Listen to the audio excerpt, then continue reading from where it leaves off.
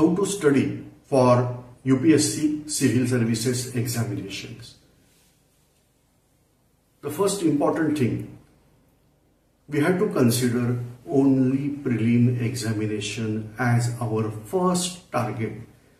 While preparing for prelim examination, don't consider something that about mains examination, which optional subject I should take and all that.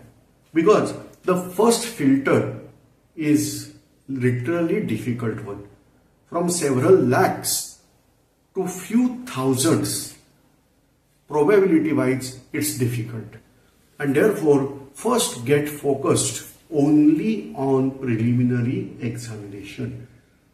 You might have heard that preparation for mains is preparation for prelim.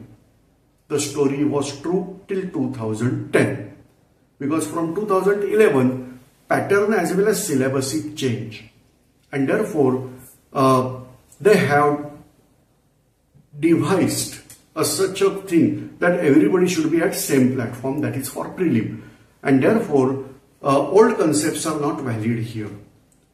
In old syllabus, optional subject that was there in preliminary examination also, but now we don't have that, and therefore we have to consider preparation for preliminary examinations exclusively.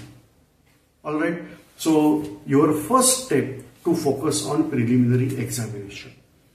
Now there are 10 different subjects and you have to study step by step of that 10 different subjects.